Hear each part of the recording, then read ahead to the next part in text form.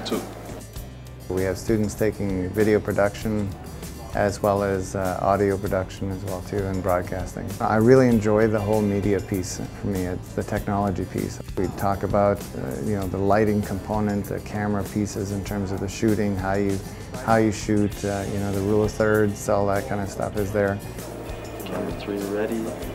But I really want the kids to be showing more of the creative and start to get more expressive and really piece a story together, because it's all about the storytelling component for me. And it's a lot of hands-on, which is what I like. You don't just study in a classroom about it. 2 minutes. It's pretty cool to see all the fancy technology that goes into making high-end video. Well, I learned a lot about how to put the cameras together. Just the whole setup of interviewing people, that was different than what we did too. So that was fun.